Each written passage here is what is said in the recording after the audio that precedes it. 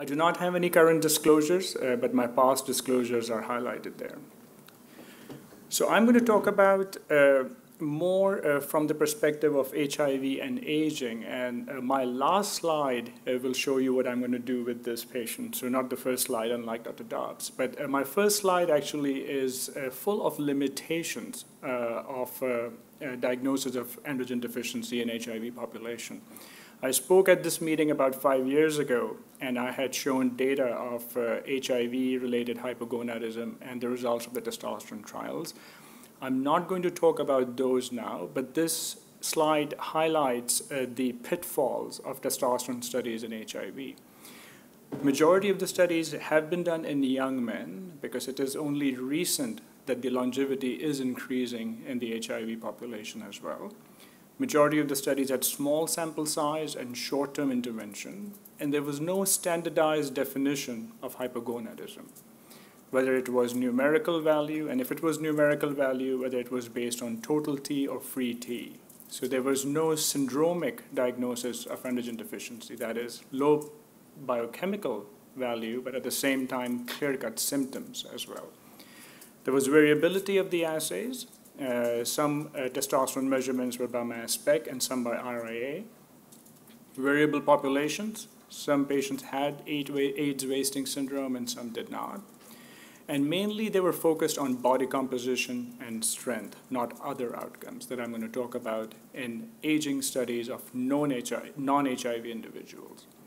And there's definitely paucity of data in terms of physical function, fatigue, sexual function, and bone. And at the same time, there's also paucity of data in terms of risks, which is prostate risks and cardiovascular risks. So what do? I think what we can do at this time is learn from the clinical trials of testosterone replacement in older men who do not have HIV and try to extrapolate some data from that population into this population, since we do not have large testosterone trials in HIV population. There are additional limitations as well. One is issues with the measurement of total testosterone, which Dr. Dobbs very elegantly highlighted, since SHBG levels are elevated. So we must diagnose these patients, a lot of them who have SHBG issues, by measurement of free testosterone. Now, free testosterone, the gold standard test is equilibrium dialysis, which is not offered by most of the commercial labs. So we are left by calculating free testosterone, which you can do with the help of a calculator. But the problem is we do not know that this Vermeulen equation that Dr. Brown used to describe or to come up with that low value of free testosterone in the index case. In these patients with high SHBG, we do not know whether that Vermeulen equation works or not. So we are significantly handicapped in terms of even measurement of free testosterone in this patient population. And finally, even though I'm trying to extrapolate data of benefits and risks from non-HIV older men, still risks and benefits may differ in men who have HIV. The internal milieu is completely different as compared to their non-HIV age-matched counterparts. So for this reason, I have divided my talk into 3 or 4 points. First, I'm going to talk about the syndromic prevalence of late onset hypogonadism.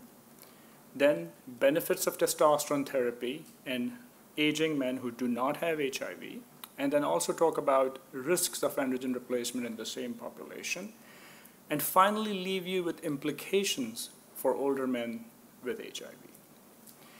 So if you look at this slide, worldwide, the prescription rate of testosterone have increased significantly in each and every continent. These data summarize prescription rate in the US, and it is derived from the retail pharmacies.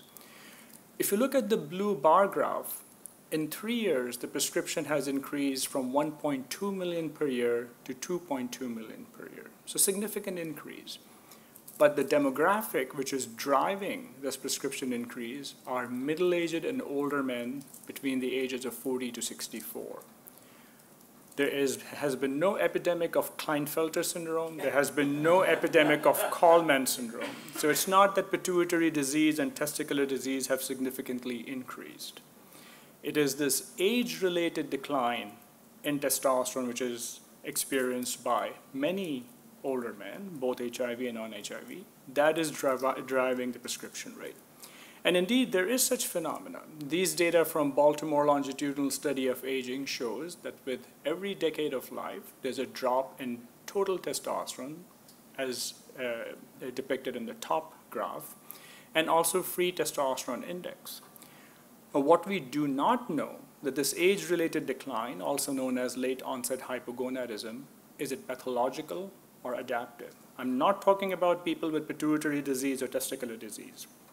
We know that men with HIV have that, and those are bona fide candidates for testosterone replacement. But as men with HIV are living longer, we will experience and encounter this phenomena in the HIV population as well. And we do not know risks and benefits in this population. In fact, I would argue that this age-related decline is overdiagnosed because this is mainly based on a numerical value. As clinicians, we don't treat a number, we treat a patient. It's not just the cutoff of 300 nanograms per deciliter that determines that you should start testosterone therapy. A person should have specific symptoms as well. And when you look at syndromic prevalence of this age-related decline in testosterone in European men, middle-aged and older, only 3 symptoms are most strongly related with low testosterone, and all are sexual symptoms: decreased frequency of morning erections, erectile dysfunction, and decreased frequency of sexual thoughts.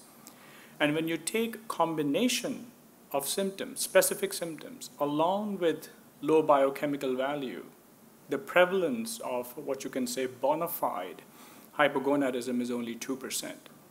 So you have to diagnose these patients in a syndromic fashion rather than just based on a numeric value, which is complicated in HIV because total testosterone in many cases is not reliable, and we do not have reliable cutoffs for free testosterone. In fact, we do not even have gold standard assay for free testosterone widely available.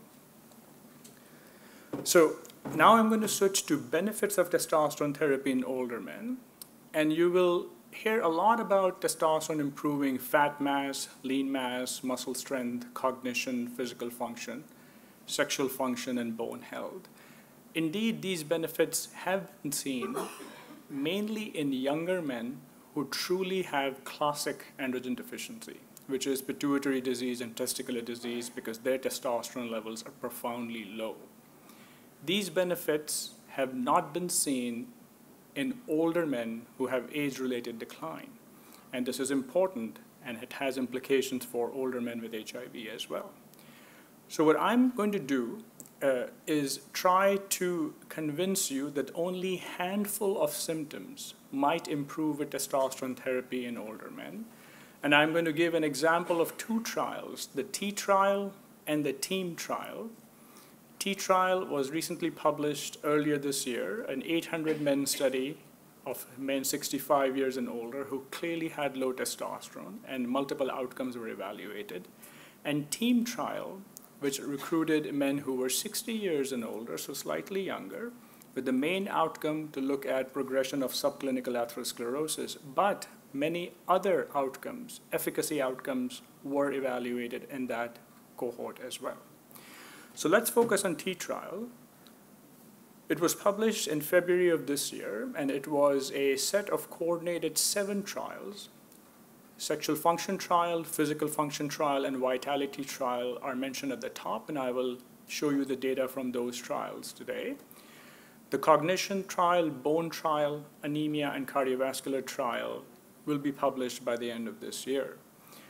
Now, these were men who were 65 and older and had an average of 2 testosterone values less than 275 nanograms per deciliter. So indeed, clearly low testosterone levels, and they should have both subjective and objective manifestations of hypogonadism. So when you talk about sexual function trial, a person should mention that yes, he has decreased libido, and at the same time on a sexual function questionnaire, the libido score should be lower than certain cutoff.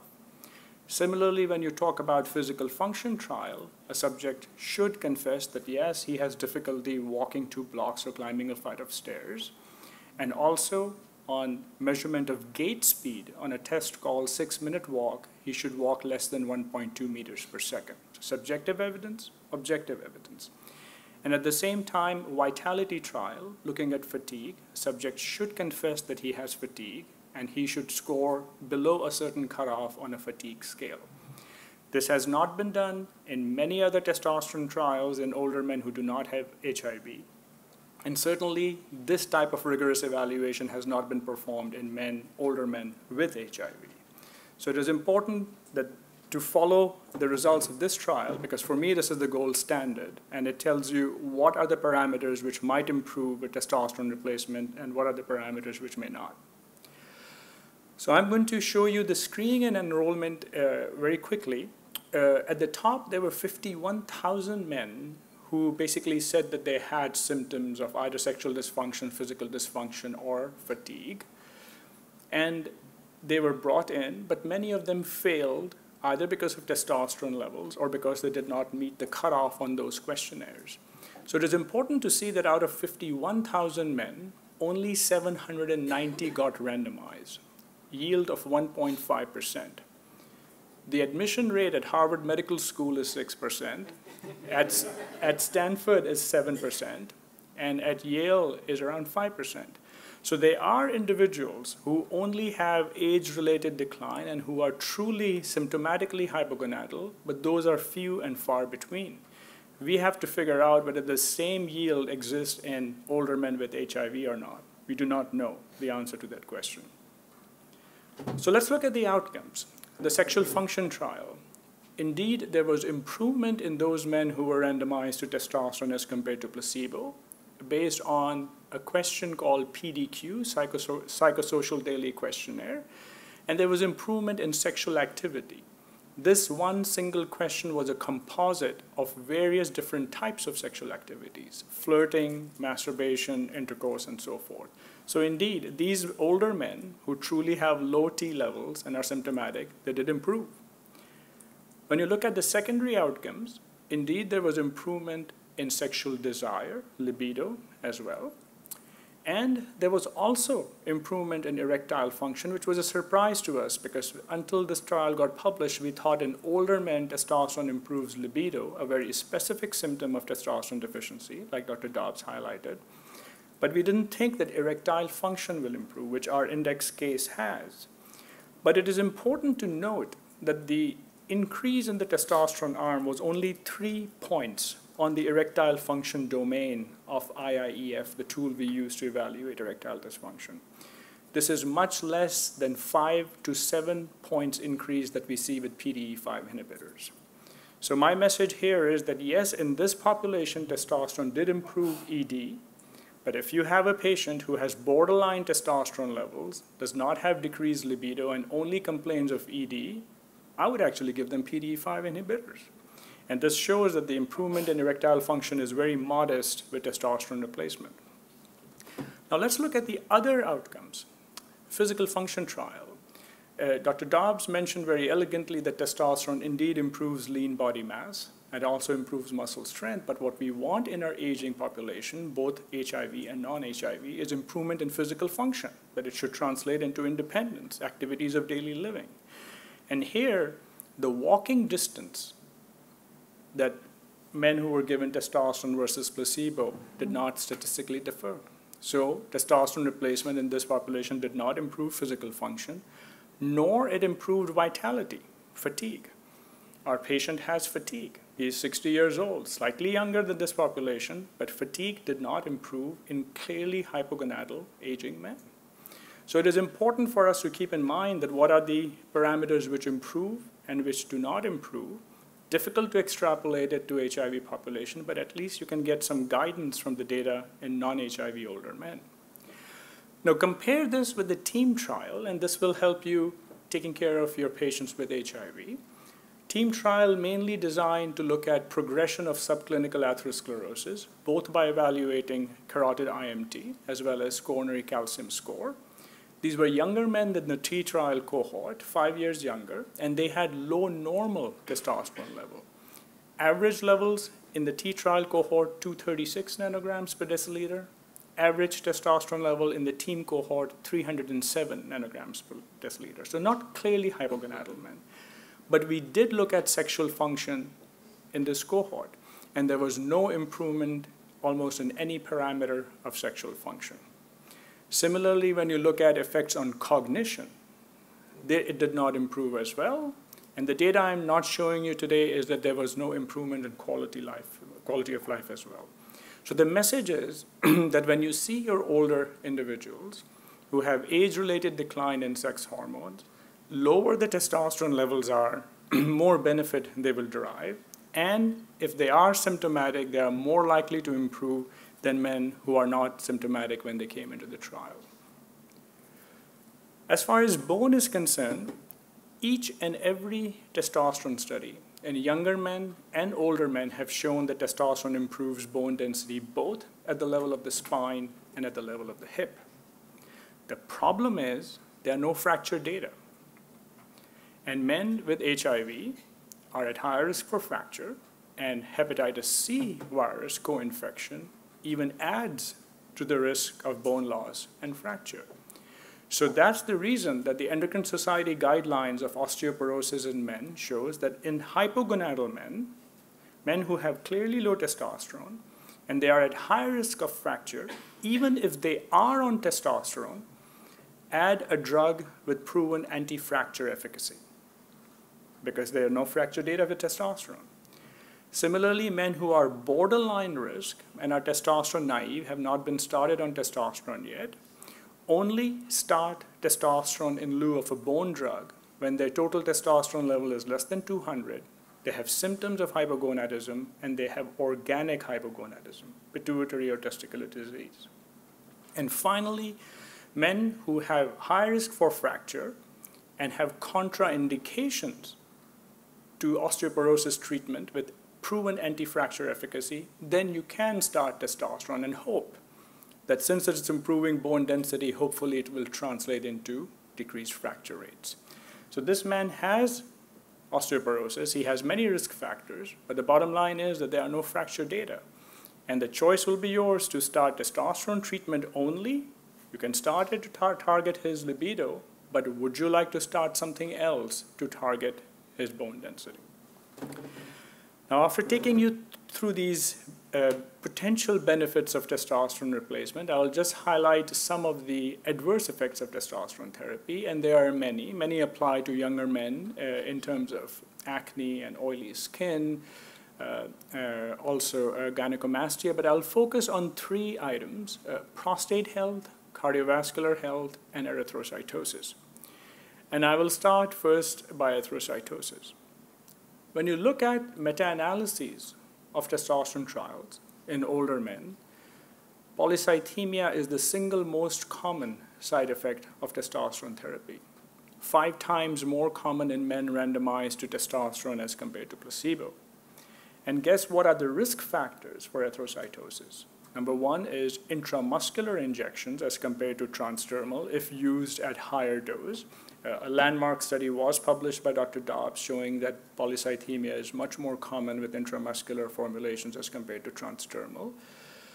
The other risk factor is older age, because with aging, there is decrease in metabolic clearance rate of testosterone. So testosterone hangs around for a longer period of time, and you are at risk of erythrocytosis. This study very elegantly describes what happens in younger and older men. This was data from Shehzad Basaria's group in Boston. They took younger and older men and medically castrated them by giving them GnRH analog. So their endogenous testosterone basically is shut off. Then they were given graded doses of testosterone, 25 milligrams a week, 50 milligrams a week, 125, 300, 600. So from subphysiologic to supraphysiologic dose range. And as you can see on the left, you have the younger men, and on the right, you have the older men. With every dose of intramuscular testosterone, hemoglobin and hematocrit increase was higher in older men as compared to younger men. Now, many population studies, landmark population studies, have shown that higher hematocrit and hemoglobin are risk factor for cardiovascular disease. So some of the signals that have come up with testosterone replacement and cardiovascular disease is just conceivable that it might be because of elevation in hemoglobin and hematocrit. And that's why we have to be cautious in terms of evaluating these people when they are on testosterone therapy to serially monitor their hemoglobin and hematocrit concentrations. So I would not rule out potential influence of increment in hemoglobin and hematocrit as contributory to cardiovascular disease when it has been seen. I completely agree with Dr. Dobbs that there is no evidence from either population studies or from randomized clinical trials that testosterone replacement increases the risk of prostate cancer. The issue is the presence of occult prostate cancer. Studies have shown that men who die the natural death have lived a full life and subject themselves to autopsy. The prevalence of subclinical foci of prostate cancer is prevalent in 45% of them. So there's a saying that you are more likely to die with the disease rather than because of the disease. The concern is that whether testosterone replacement would aggravate that subclinical focus of prostate cancer. And the reason I do not know the answer to this question is because no clinical trial has been performed with incidence of prostate cancer as the primary outcome. So at the moment, there are no data from smaller trials that testosterone increased the risk of prostate cancer. But definitely we do not know. It is very much possible that it does, and the answer we will know if a large randomized placebo-controlled trial is performed with prostate cancer as a primary outcome. But what we do know from clinical trials that testosterone does increase total number of prostate events, not prostate cancer, prostate events. What this means is a combination of PSA elevation, which triggers biopsies, and some incidence of prostate cancer. So when you lump all of these together, they are more commonly seen in men who are randomized to testosterone as compared to placebo. Obviously, testosterone is an androgen-responsive organ. If you are giving T to a hypogonadal man, PSA will go up a little bit. And if you are starting a person with a PSA of 3.5, he may go above 4. But what happens then? It triggers referral to a urologist, transrectal ultrasound, and biopsy. So overall events do go up in men in the testosterone arm. But when you look at the T trial, the 790 men study, PSA elevation by 1 nanogram per ml occurred more often in men randomized to testosterone, 23 versus 8 in the placebo group. But when you look at prostate cancer, it was just 1 incident in the testosterone arm, none in the placebo. So this tells you that basically it does provoke patient anxiety, but does not lead to development of prostate cancer. But I would argue that this issue is by no means closed. Now finally, focusing on testosterone and cardiovascular disease in aging population, very important implications in men with HIV because they are known to have accelerated aging of their vascular system, and they also have aggressive atherosclerosis. We knew for quite a while that there is a theoretical link between testosterone and cardiovascular disease in men. And for this reason, when you look at the Framingham Heart Disease Risk Score, male sex is considered to be a risk factor for cardiovascular disease. And there were meta-analyses even before 2010 showing that there is slightly higher risk of cardiovascular events in clinical trials in men who were randomized to testosterone as compared to placebo. But this issue was sensitized by the publication of the TOM trial, which is testosterone replacement in older men with mobility limitation, which was a trial designed to improve lower extremity muscle strength in men with frailty. And this was a surprising finding for us that the events of cardiovascular-related events increased much more in the testosterone arm as compared to placebo, and the trial was prematurely stopped by the Data Safety Monitoring Board. When you look at the breakdown of the cases, there were 23 events in the testosterone as compared to 5 in the placebo. If you look at atherosclerotic events out of those 23, 7 in the testosterone arm and 1 in placebo, and major cardiovascular events, 4 in testosterone arm and none in placebo. But apart from the TOM trial, when you look at meta-analyses of all the other trials that have conducted thus far, there is some signal of increased cardiovascular risk in some meta-analyses, but others do not show that. So why this mixed picture? And the reason being that cardiovascular events were not primary outcome for any of the clinical trials that have been performed to date. Just like prostate cancer was not the primary outcome. We were trying to look for muscle strength improvement, sexual function improvement, cognition improvement. No one has designed a trial to look at CV outcomes.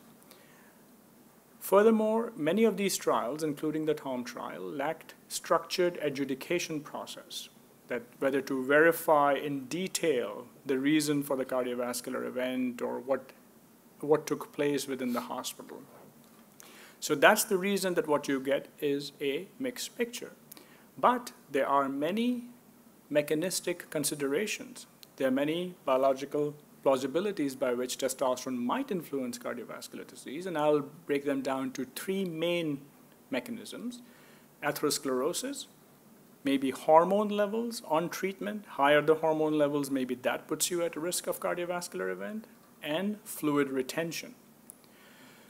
So if you look at TOM trial Kaplan-Meier curves, which I just showed a few slides back, please note that the curves start diverging a few weeks after randomization.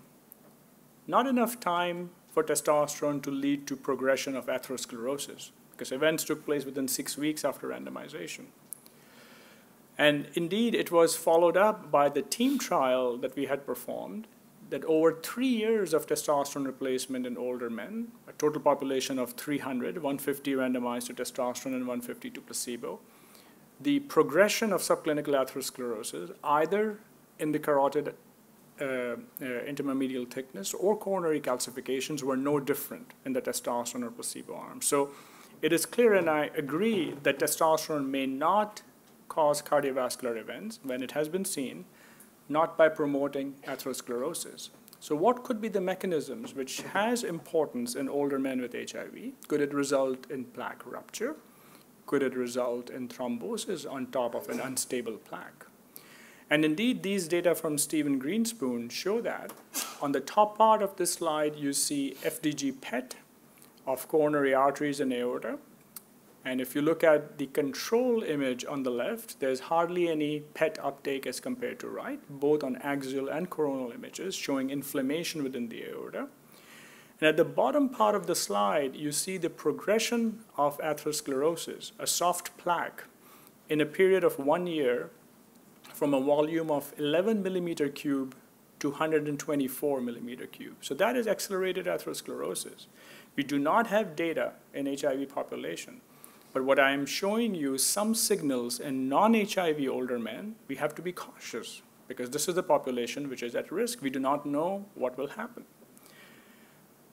As far as hormone levels are concerned, secondary analysis of the TOM trial showed that men who achieved higher circulating testosterone levels during treatment were more likely to have cardiovascular event.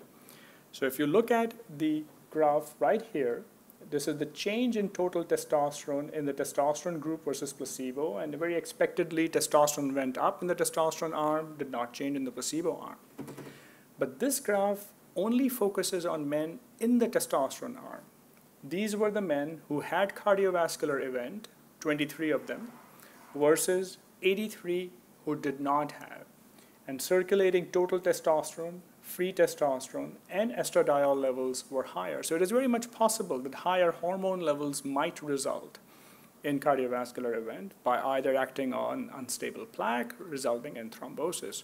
So we have to be very cautious that if you do start your men who have HIV, especially aging HIV men, you have to monitor serum testosterone levels very closely because high levels might be predisposing some of these individuals to events.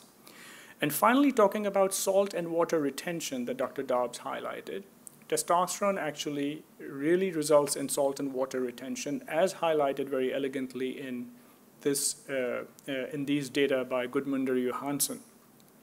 They took men who were hypopituitary. Their pituitary gland was not functioning because of surgery. They measured extracellular water by bromide dilution technique. And if you look at baseline, there was 15 kilos of extracellular water. these men were then replaced with testosterone. And as you can see, there was a significant increase in extracellular water. And when they were given growth hormone replacement, there was even more buildup of extracellular water. So for healthy heart and healthy kidney, no problem. But older individuals who do have some form of congestive heart failure or kidney disease, they may decompensate. And there are data from Dr. Berg that the incidence of CHF is higher in older men with HIV as compared to non-HIV age-matched counterparts. And at the same time, the plasma BNP levels, which are an indicator of fluid overload, are also higher in men with HIV as compared to non-HIV. So one has to be cautious that this is another mechanism by which some patients might get predisposed to cardiovascular disease. So FDA had a communication last year saying that testosterone is FDA approved as replacement therapy only for men who have low T levels due to disorders of the testes, pituitary, or brain. This applies, I think, even to men with HIV. The benefit and safety of these medications have not been established for the treatment of low testosterone levels due to aging. I think it also implicates men with HIV versus non-HIV older men, even if a man's symptoms are related to low T. And finally, they mentioned we are requiring that the manufacturers change their labeling to clarify approved uses of these medications and add information to the labeling about a possible increased risk of heart attacks and strokes. This is very important, and I think it has implication for aging population all across. So what do we do in the meantime with our patients? From research-wise, we now know that T trial in older men at least improves sexual function. So now what we do need is a large safety trial with cardiovascular events and prostate events as the primary outcome. In terms of clinical care, I would say talk to your patients, elicit symptoms very carefully, and explain to them in terms of cardiovascular issue that at the moment there are some signals of cardiovascular disease, but there are many other studies that do not show that there's increased cardiovascular disease. Same with prostate. No signal of prostate cancer, but no trial powerful enough that has been performed to detect clinically significant difference in prostate cancer incidence. Make diagnosis appropriately. That is very important. Symptomatic men with clearly low testosterone levels. And I'm struggling with this, how to define clearly low testosterone, free testosterone levels, because all we have at the moment is equilibrium dialysis, which commercial labs do not perform that routinely, and Vermeulen equation, which yields calculated free testosterone, and we do not know whether this is accurate or not in those patients who have very high SHBG values, because that SHBG is considered different as compared to the regular SHBG. But calculated free T is the way to go at the moment to diagnose your patients with low T if their SHBG levels are high and total T is not reliable. And finally, monitor hormone levels during treatment and encourage healthy lifestyle. This age-related decline in sex hormones, it is not a universal phenomenon. And recent studies from Europe have shown that aging men who have a good lifestyle, they eat right, they exercise, and they are fit, their sex hormone levels are similar to their younger counterparts. So we are appreciating more and more that this may be more a matter of fitness than aging. So if you treat comorbidities, encourage healthy lifestyle, that might attenuate age-related decline in testosterone level in men, older men who have HIV. So back to our patient, my last slide. So I would actually gladly lose this debate by saying that indeed this patient has clear-cut androgen deficiency. He not only has decreased libido, but he has increased gonadotropins, as Dr. Dobbs highlighted. LH is elevated, FSH is elevated. So this is not an age-related decline in this particular patient. He has testicular disease of some sort. So indeed, this man deserves testosterone replacement, and I would initiate testosterone replacement. But based on data in non-HIV older men, I would actually hope that the only thing which will improve in this individual, or I foresee, is sexual dysfunction, potentially. Because as I mentioned in the T trial data, sexual function was one outcome that improved in men randomized to testosterone. Fatigue, I'm not sure. And as far as fracture is concerned, he has high risk for fracture. He has many risk factors, and one should think about putting him on a drug with anti-fracture efficacy. I think that's what I would say. In terms of risks, monitor hematocrit during treatment. You can do a PSA and digital rectal exam at baseline and follow based on many guidelines that have been published by many societies. Counsel about CV risks and explain about signs and symptoms of myocardial infarction and stroke. That was something which was an FDA advisory. And measure on treatment testosterone levels to make sure that testosterone levels are in the physiological range, not in the supraphysiological range. So I will leave you with this painting called The Fountain of Youth by Lucas Cranach. He was a painter in the Renaissance era. And if you focus on the left, you have old, feeble men coming in, taking a dip in the pool, and then coming out young and rejuvenated. To the best of our knowledge, there was no testosterone in that pool.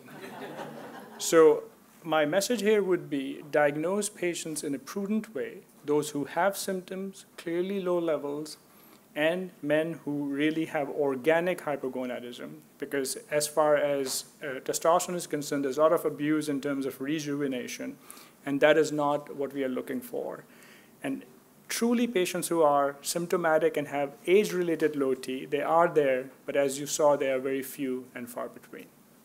I thank you for your attention.